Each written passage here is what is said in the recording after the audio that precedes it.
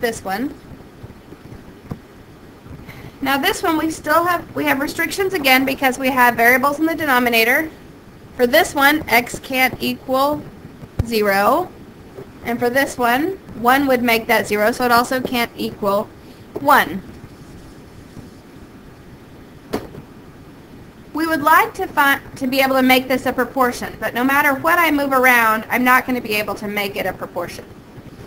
If you look at this and you immediately want to add those fractions, that's okay. You can add those fractions. It's just going to add an extra step for you. What I'm going to do is look for my common denominator. Since x minus 1 and x don't have any factors in common, my common denominator is x times x minus 1. And I'm going to multiply on both sides, just like we did in the last section, by that common denominator. So times x minus 1. When I multiply times the first fraction, my x minus 1's cancel, and I'm left with 3x. When I multiply times the second fraction, my x's cancel, and I'm left with 2 times x minus 1. For the second one, it's not a fraction, so nothing cancels. I'm going to multiply 4 times x first, and then I want to multiply the result times x minus 1. Now we'll simplify.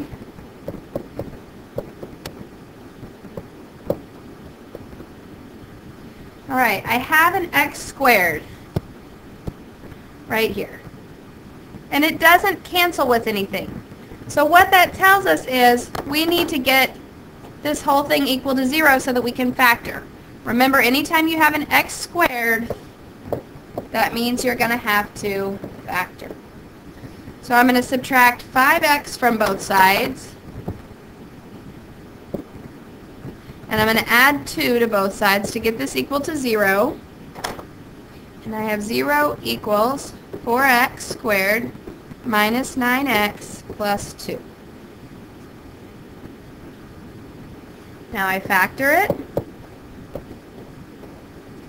This plus sign tells me the signs are going to be the same. They're both going to be minus. The only way to get 2 is 2 and 1. For 4, I can use 1 and 4 or 2 and 2. 4 and 1 works, so 4x and x. This gives me negative 8x and negative x, which gives me negative 9x in the middle. That's what I wanted. Now remember, when I have this set equal to 0, that means this is 0 or this is 0. When you multiply two things together and your result is 0, that means either they're both 0 or one of them has to be 0. So what makes x minus 2 0? 2. And what makes 4x minus 1 equal 0? We go ahead and solve that. X equals 1/4. So x is 2 and 1/4.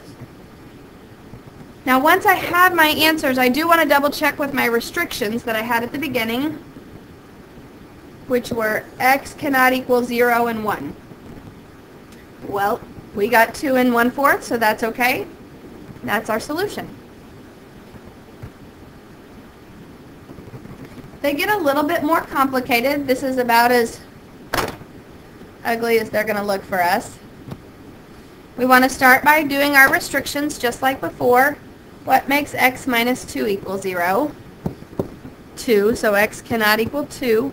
For this one, we do need to factor it. We have x times x minus 2, so x can't be 0 or 2.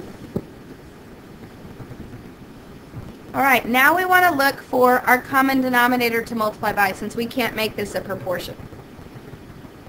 Now they don't have anything exactly in common, but this x minus 2 and 2 minus x are opposites. So I'm going to take the negative out of this and put it on top, which is going to reorder this. So it's going to look like 2 over x times x minus 2 plus negative 1 over x minus 2 equals 1. Now my common denominator is x times x minus 2.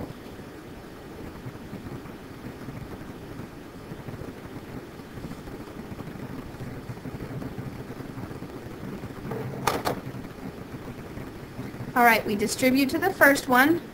The denominator completely cancels, and so we're left with just 2. When I distribute it to the second fraction, just the x minus 2's cancel. I'm left with x times negative 1. So minus x equals, and over here we can go ahead and distribute this, so I have x squared minus 2x. We have an x squared like we did on the last one, which means get it equal to 0 and factor it. So minus 2 on both sides and plus x.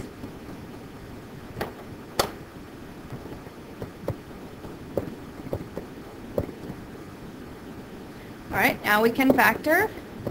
Our signs need to be different because this is a minus. So x plus and x minus.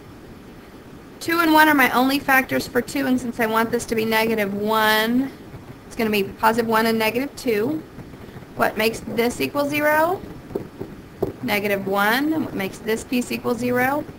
2. Were either of those my restrictions? We said x couldn't equal 2, and that was one of our answers, so we have to mark that one out, and it's just x equals negative 1. Here are your steps. You want to list your restrictions first. Then see if the problem can be solved as a proportion, and if so, work it that way. If it can't be worked as a proportion, find the common denominator, multiply both sides by it, then simplify and combine like terms. You want to get the equation equal to 0 if you have an x squared, and then you want to solve for x. Here are some for you to try, and we'll go over those in class.